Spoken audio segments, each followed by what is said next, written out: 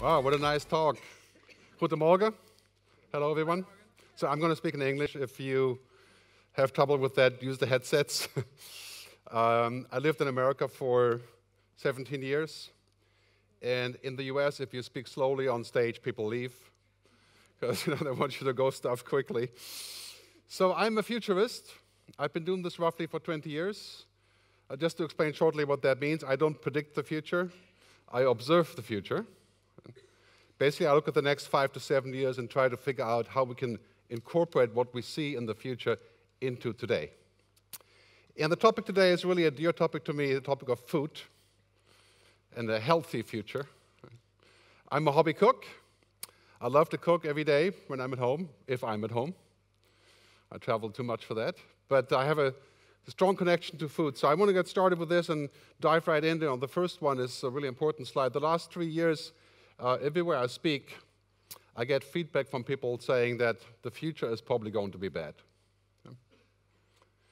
It's really interesting. It varies largely by country. Like in Holland, not as bad. For example, also not in Switzerland, but Germany, US. Right?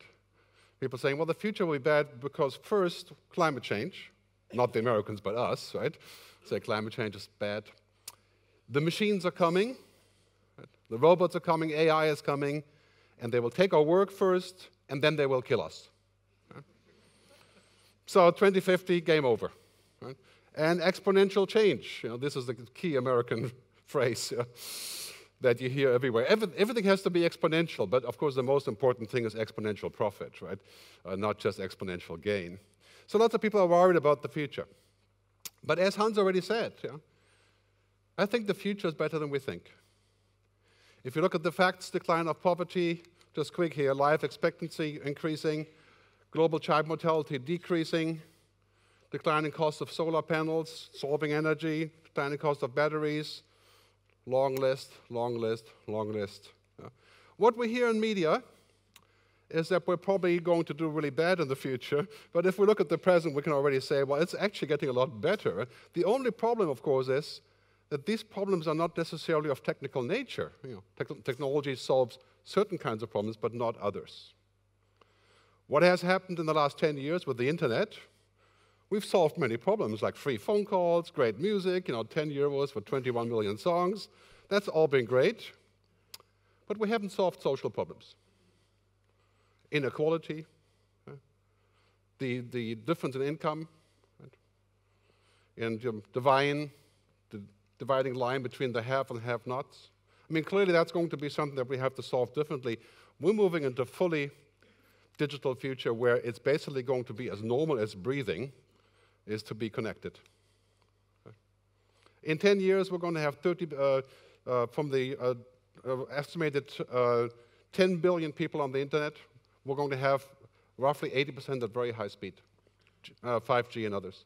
So we're going to have roughly 9 billion people at fast speed connected all the time. Today, it's 3.6. And that makes a huge difference. Imagine all those things that we have today that's going to be available globally. So in my book, which I'll show you later, called Technology versus Humanity, this is the key chapter number 3. You can download for free at megashifts.digital in 10 languages. But it's about this whole change of what's happening, which I used to call the Asians, because they all end with Asian. But basically, it's not just digitization. It's virtualization, having things that are in virtual spaces. Disintermediation, like what Amazon has done to e-commerce. Right? Mobilization. Cognification, right? Which is basically things becoming smart. Think about where that's going to go in the next 10 years. Right? The computers will become so smart that we don't even know that they're going to be there. Right? That we're just going to speak to a wall and they're going to give us answers. Language translation, driving cars, flying airplanes, automating work. And many of those things will be amazing. Because they're going to take, basically things that we don't really want to do, and they're going to automate them. Like, now if you go to the airport at night, like in Zürich, closes at 12, it's not the people that come out to clear the airport, it's the bots. Right? And it's the bots that take your luggage. So the changes that we're going to see are going to be mind-blowing here, and that's something you should take a good look at, impacting food I'll talk more about that in detail shortly, but here's a short video on this.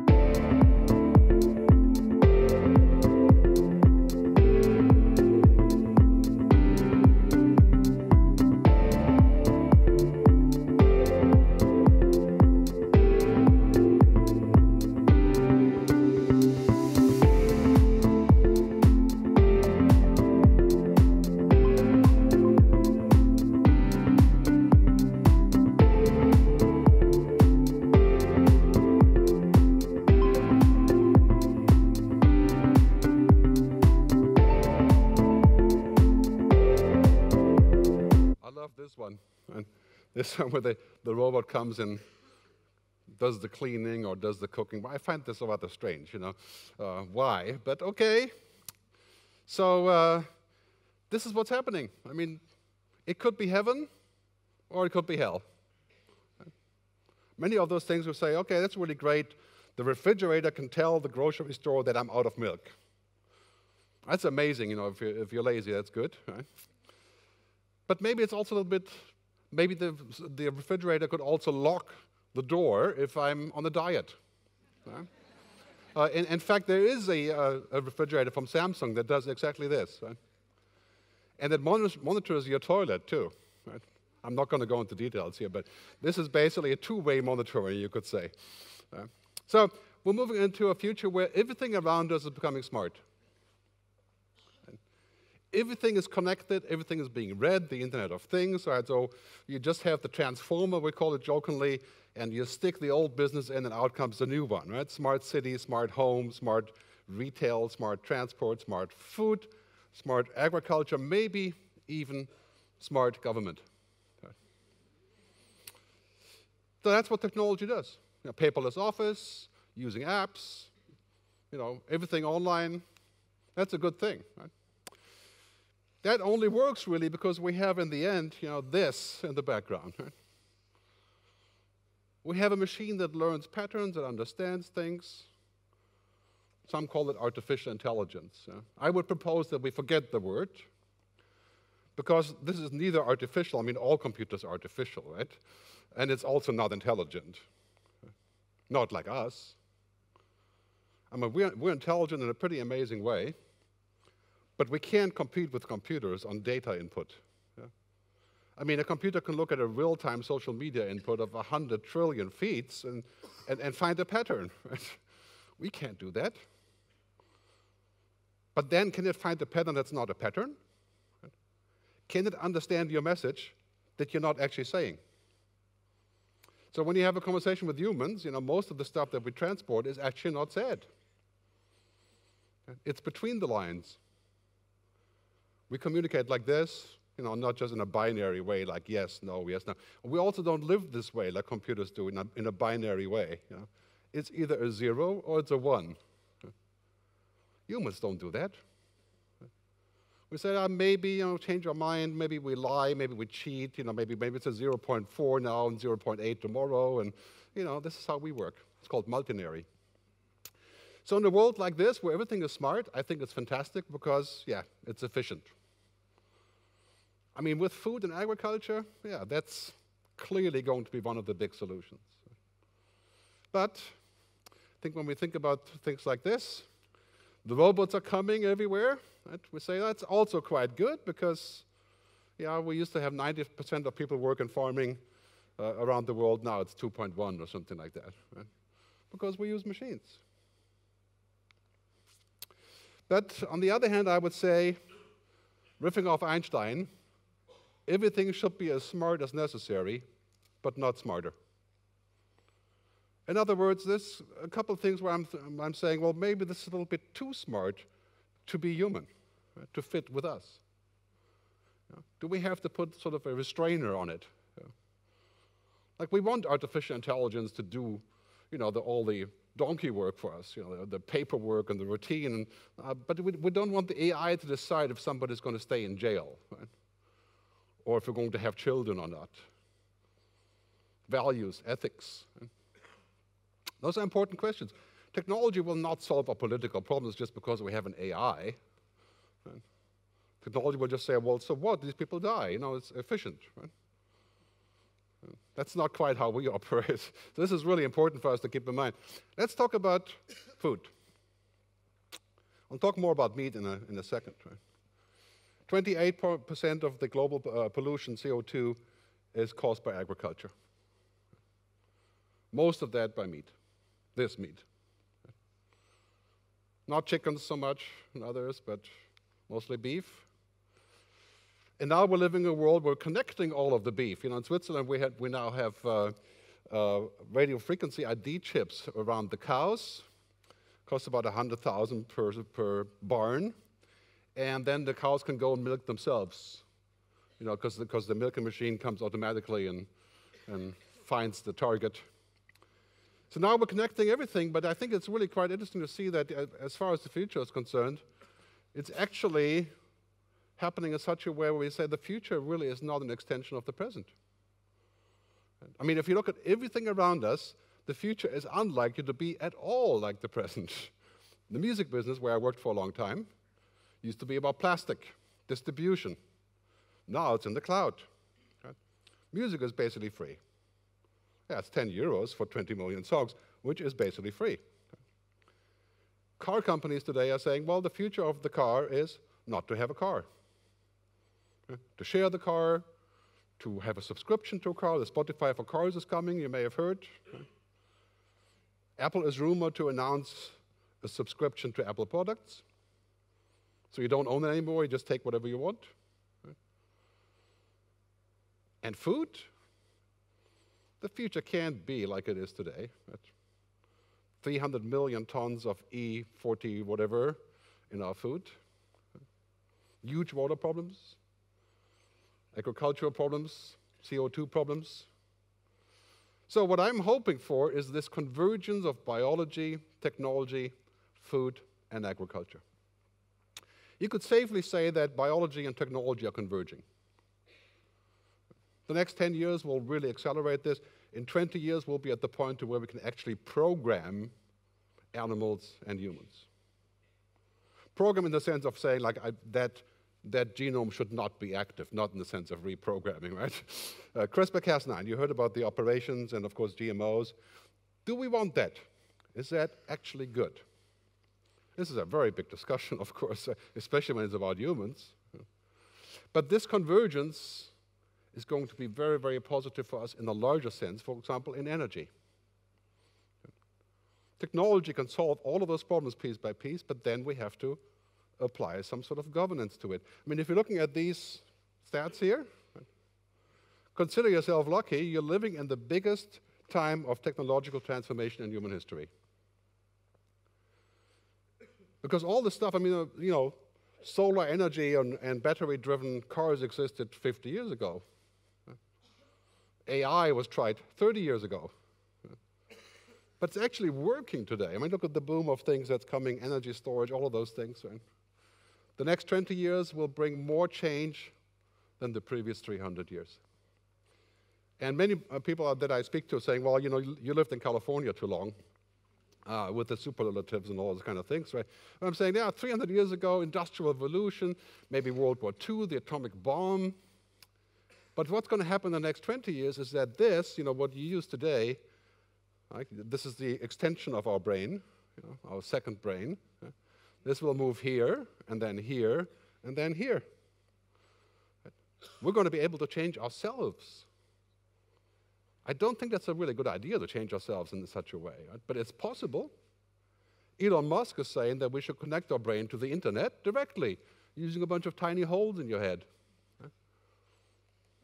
I'm wondering if he's going to be the first to try this, So he says we have to compete with AI, and therefore our brain has to connect to the internet directly. Become a machine, essentially. So in this future, the kids of your kids will live to be an average of 100 years old. They will never know how to drive a car because they can just speak to it. They will definitely not know gas engines. That's us. You know, we love gas engines. They make the sound and everything. But huge shift coming. What does it mean for food, for agriculture, for health? I mean, the sky is the limit. 20 years, that's a long time. Let me show you what I call the game changers, okay? The game changers are 9 things. You can also find them in my book. There are 9 things in here that we need to know. Data, the cloud, the Internet of Things, artificial intelligence, quantum computing, the blockchain, 3D printing, virtuality, and genome editing. I know it's enough to make your head spin, right? Because like, oh my God, do I have to know about all these things? So here's a list for you to pin on your wall. This is the result of the game changes. Right? Data, connected everything, cloud everything, anything can be computed. Now the idea of neuromorphic computing, 3D computing, is already here. The next step is quantum computing, which means computers that have an average power 1,000,000 times of my box that's sitting on the table over there.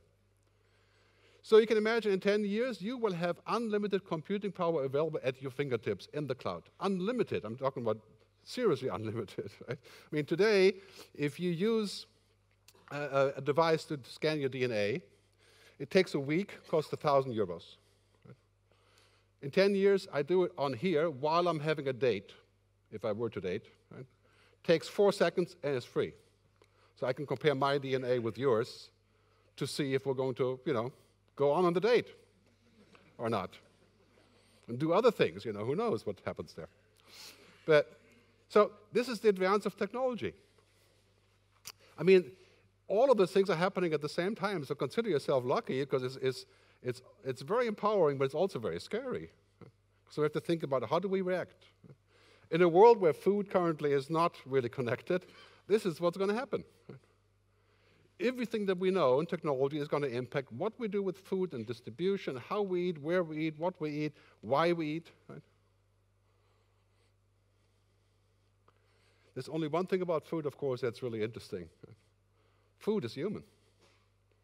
Robots don't eat. They don't have to eat.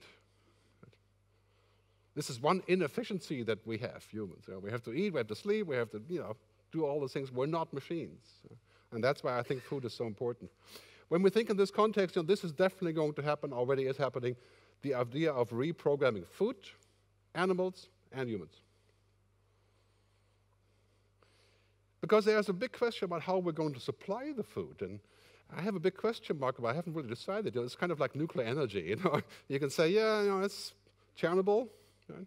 Not so good. But then we think about the future of having coal, oil, and gas. Wouldn't we rather have nuclear fusion or solar energy? Right? Big discussion. So we have these things like CRISPR-Cas9 is going to revolutionize how we can actually deal with things. We're going to be able to program things. Many questions that show up about ethics, like, we have these trends, it's quite clear to us, is, we're going to have to feed a lot more people. But at the same time, we have climate change issues, and we're going to have less food. Right? How do we solve this? So that's something we have to think about. Okay, meat. Okay. I call this the Great Meat Challenge. Okay. And this is where it gets personal. I'm not much of a meat eater. I prefer not to eat meat all the time, especially not when I'm traveling. But that happens generally when you get older. Probably eat less meat than before. But here's a big question. The farmers were protesting here in Holland a couple of days ago, right? About what's going to happen with the CO2 provision and the nitrate and all these things. And now the question really is, can we find a future of meat where meat does not equal animals? I think it's coming. I tasted the other day the Impossible Burger. Okay. It's 2,000 euros a pound, so it was an expensive meal. Yeah. I didn't pay for it, though. It tasted good, just like a regular hamburger, which, you can say tastes good or not, but because it's actual meat from the lab. They call it from lab to fork. Okay. Without cruelty. Clean meat. There's a company called Clean Meat, right, that does this. Right now it's seriously expensive, but you can say, yeah, with the advent of technology, I mean, think about this years ago, if you were roaming from Holland to Germany, you'd pay like €2 a megabyte of internet access, right? And what is it today? Like 2 gigs included. So think about that for food. Bill Gates and Richard Branson, who are investors in this, they're saying, well, basically in 10 years, it'll be 1/10 of regular meat. So imagine a city, not necessarily in Europe, but let's say in the Middle East, that has a very dry area. You can have one house with a meat factory, a lab, right, that churns out the meat, and another house, a high-rise for vertical farming. 100,000 people fed. And organic. No water pollution, no air pollution. That's a gigantic business when you think about this. So look at this chart, right? Global meat consumption. I mean, of course, you said this is wildly optimistic, that people would actually adopt cultured meat like this. So, in many ways, when we think about the future, we have to question our assumptions. I always say jokingly, if you're not worried, then you're not thinking about the future enough. And if you're not confused, you're not thinking about the future enough. Because, yeah, these things are all happening at the same time. We really have to think. This is what Richard Branson says about this, right? We will no longer need to kill any animals, and all that meat will be either clean or plant-based. Well, it's not going to be either or, of course, we know this. But, I mean, you can see what's happening. This is a 2-year-old video clip from the World Economic Forum about this. And, yeah.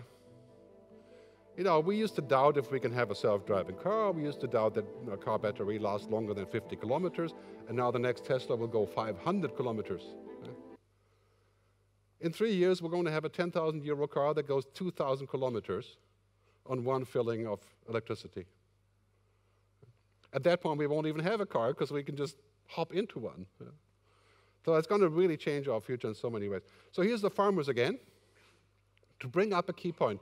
Technology can do all these things, but we have to keep up.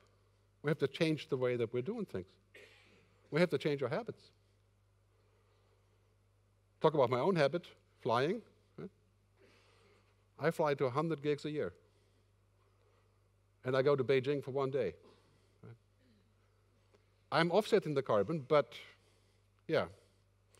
What if, and I think this is quite likely, in the near future, you will pay as much for carbon offsetting than you pay for the airplane ticket. Okay? That's coming.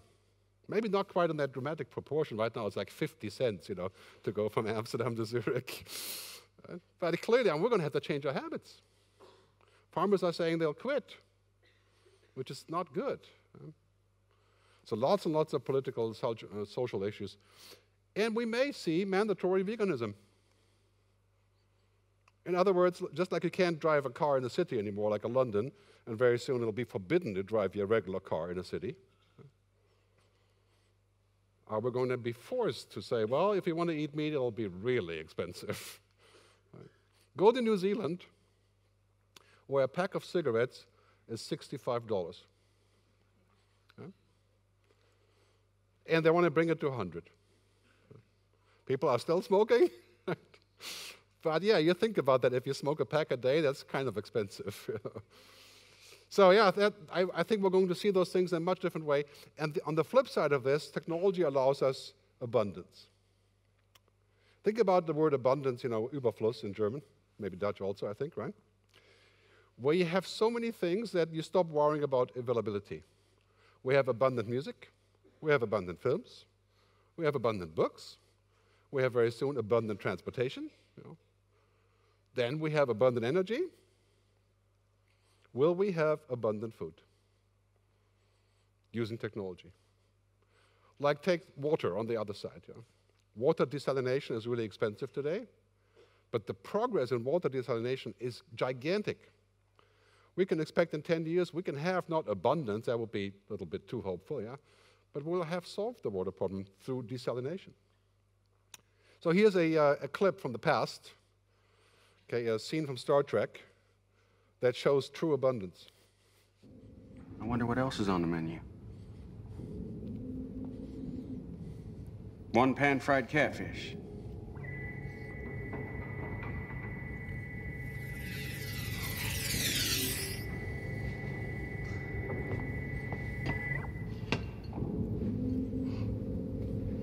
Smells like the real thing. So the machine that prints your dinner, that is science fiction. Right? But a machine prints ice cream today. It prints a pizza. It prints houses. It prints hearts. Right? So parts of what we need will be printed. In the future, our shoes can be printed in the store. It's also too expensive today, but 10 years, yeah. I mean, there's consumer goods companies that are looking at printing ice cream on demand, on the beach. Yeah? So you go to the beach and say, I want my ice cream to be the following mix, and put your name on it, it prints it in real time. Right? Well, that's because there's mostly only chemicals in it. I guess it makes it easy. Yeah. So machines, technology is bringing abundance. It's hard to believe today because we're sitting here saying, well, a lot of people are still starving. They don't have water. They may not have toilets and all of these things, right? A post-meat, post-oil world. Okay? I think it's technically feasible, but it requires a lot of governance. Like, what do people do that used to work there? Okay? And will we have new jobs? On that note, I wouldn't be so pessimistic. Think about the past. 10 years ago, we didn't have much social media. Right? Today, social media is media. Right? 21 million people work in social media. Those jobs didn't exist 10 years ago. What jobs are we going to see because of this that don't exist today? Will there be enough jobs for everybody? Probably not. Different discussion. I'll get back to that in a second. But we're moving towards a new economic logic. Quite clearly, if we're looking at the World Economic Risk chart, right, this is in terms of impact on the left, nuclear war, of course. But on the right, this is our new normal. Right? And Hans mentioned this earlier. We need to become comfortable with being uncomfortable. That's the new normal. Right? This is basically going to be like this, and 10x, 100x. The future has extreme weather, climate change, natural disasters, data fraud.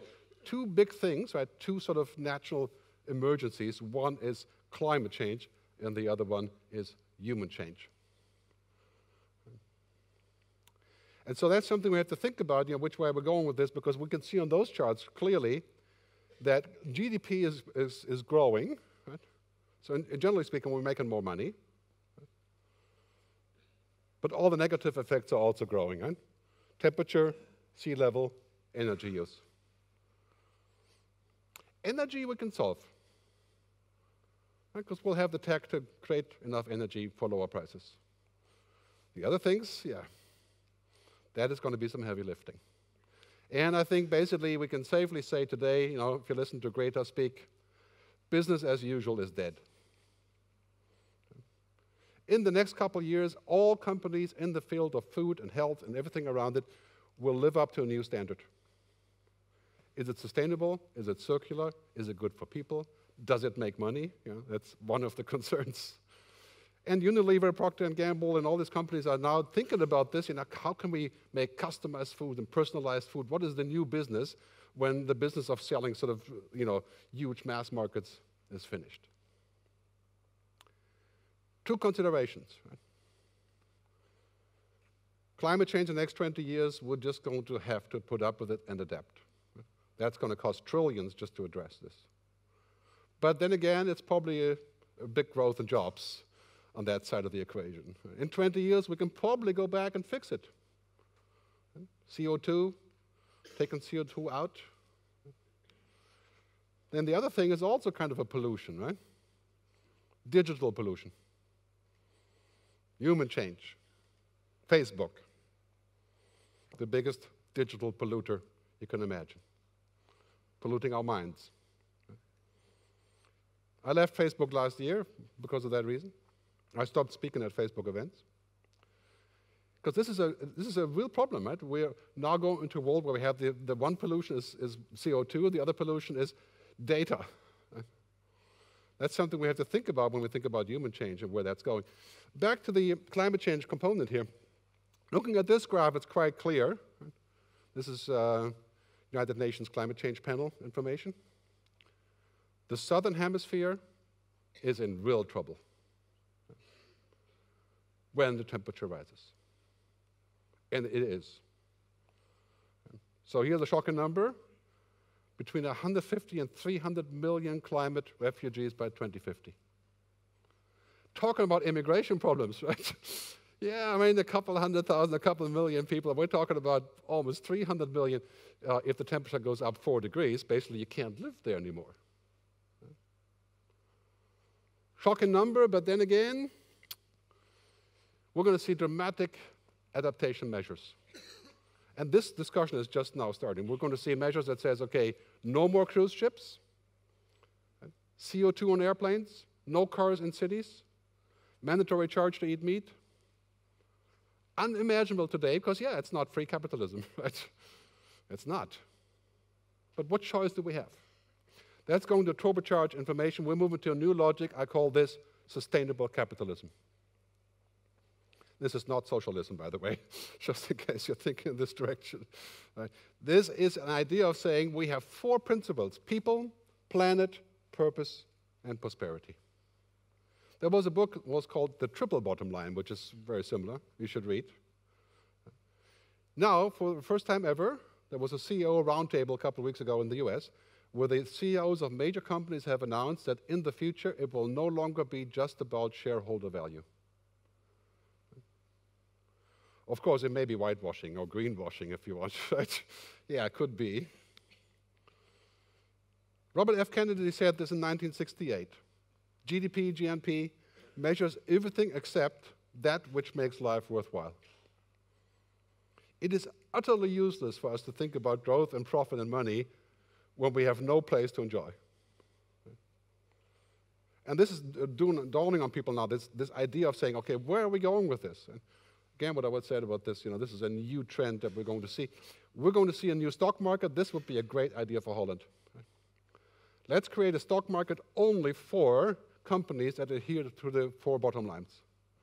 Like we have NASDAQ for tech, let's have the quadruple P DAC, right? Index for companies who are on that agenda. So I can invest. Right? I think that's going to be a good idea. Let me talk about the future of work, and then we're going to have some questions later also with Hans. Okay? Really what's happening is that, yeah, this is the #1 topic. Intelligent machines. Again, forget about the word AI. The fact that machines can learn and become smart and are no longer stupid. I mean, I can use this very soon. There's a rumor that you can use WhatsApp and you can have a real-time translation on whatever you've spoken into it. So you speak a little message to whoever, like we all do, right? But then you can say, convert to Chinese. Right? Is that going to be taking the translators out of business? Where are they? Over there? Right? Not really, but yeah, I mean, it's a gradual thing. AI is going to be everywhere, taking care of our routines. It's the end of routine for us.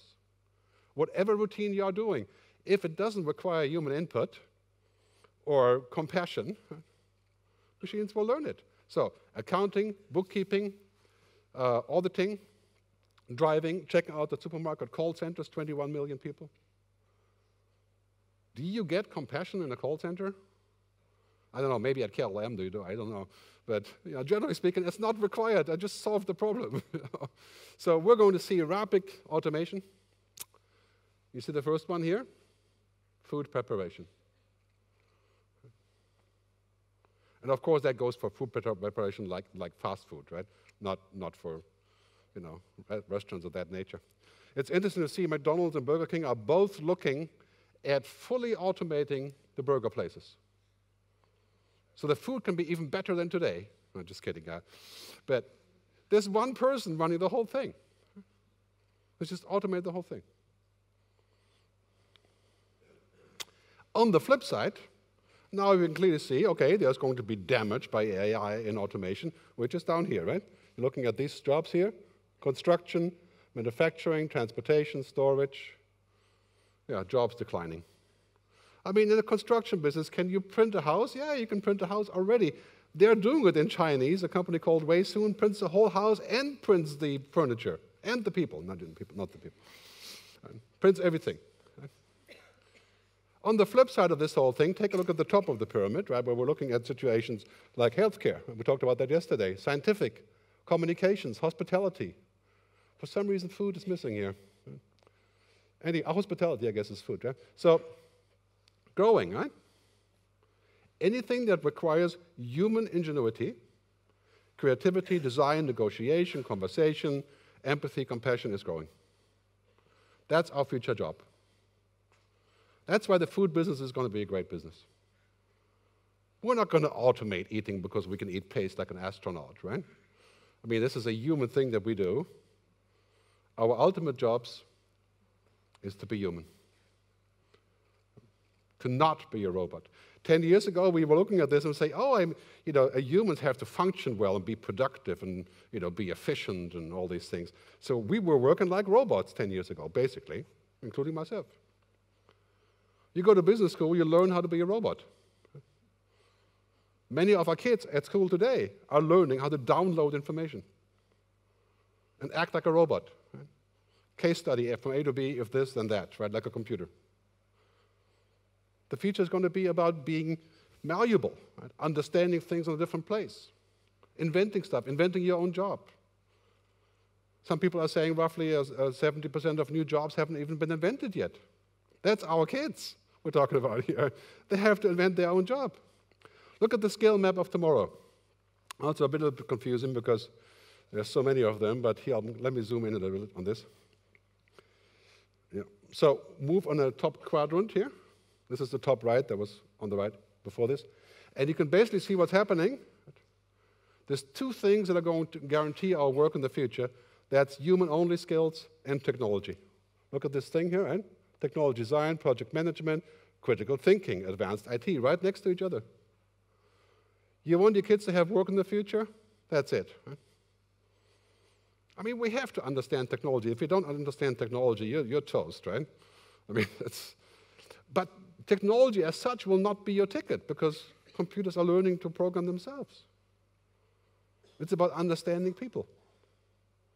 That's why you're here. Right? You're not downloading information. I hope you're also discussing it. So let me wrap up with the discussion of digital ethics. This is the key topic for 2019. Technology has become so powerful, again, a quadrant here, that shows you the most powerful things are also the most potentially harmful. Right? That is genome editing, especially for humans, right? And artificial intelligence. We can use AI as a weapon of war. In fact, many countries are very excited about this. Right? Using automated drones to kill people. Right? They should be banned, but sort of, obviously a difficult discussion. Right? Zooming in on this, I would say, well, basically, I think the most promising future is one where we don't stop doing things because we're worried, but we also don't dismiss the risk. Like if we build the Internet of Things, if we build a new data economy, then we also have to put up with the consequences. If Facebook wants to be in social media, then they shouldn't be acting asocial.